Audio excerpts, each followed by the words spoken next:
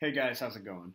So today I got a request to show you guys how to draw a Cyclops potato.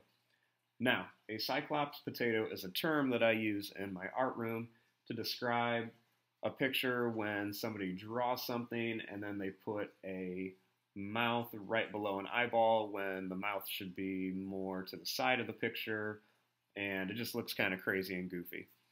So I'm going to draw my version of a Cyclops potato. So, to draw a Cyclops potato, first thing is we need the eye, and we're only going to need one eye.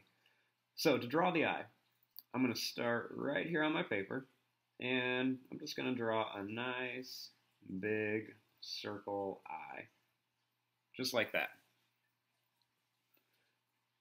Then, what I'm going to do is I'm going to draw 3 circles inside here. So, I'm going to draw a big circle, a medium circle, and then a small circle, and I will color in that medium circle.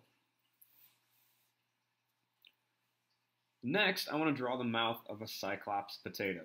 So I'm going to give them kind of just a goofy looking mouth. So I'm going to start here, and I'm just going to make a curved line and kind of curve up a little bit like this. Kind of give them a goofy looking mouth.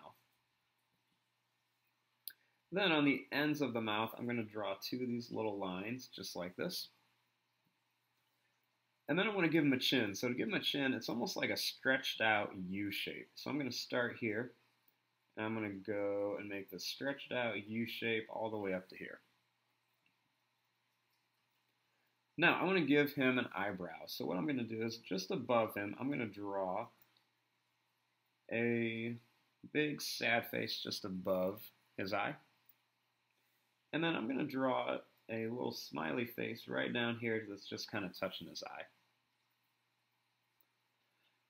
Now for the body. So I'm going to actually start this right about here, not all the way up here, but just right about here.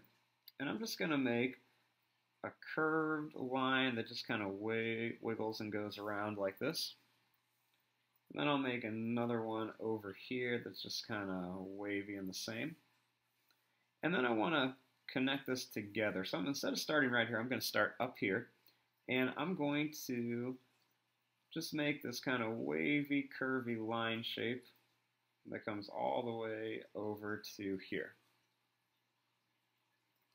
Now, because this is a potato, we have to give it spots. So I'm going to draw some different spots onto my potato, and I'm going to make this, or make these spots, different sizes. You can put some just like these half spots on here.